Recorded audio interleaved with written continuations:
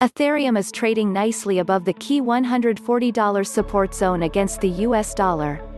ETH price is showing a few positive signs and it could attempt to rally above $145. Recently, Ethereum made another attempt to surpass the $145 resistance against the US dollar, but it failed.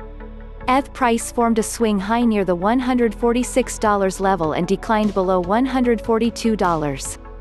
However, the decline was protected by the main $140 support and 100-hourly simple moving average.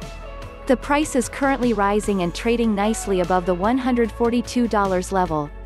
There was a break above the 50% fib retracement level of the recent decline from the $146 swing high to $140 low. More importantly, there was a break above a major bearish trend line with resistance near $142 on the hourly chart of ETH/USD. Ethereum tested the $145 resistance once again, but failed to extend its rise. It seems like the 76.4% fib retracement level of the recent decline from the $146 swing high to $140 low is currently protecting an upside break. If there is a clear break and close above the $145 resistance, the price could rise steadily above the $148 level. The next stop for the bulls could be near the $150 resistance, above which the price is likely to grind towards the $155 and $158 levels in the near term. On the downside, Ethereum is likely to remain well bid above the $140 support area and the 100-hourly simple moving average.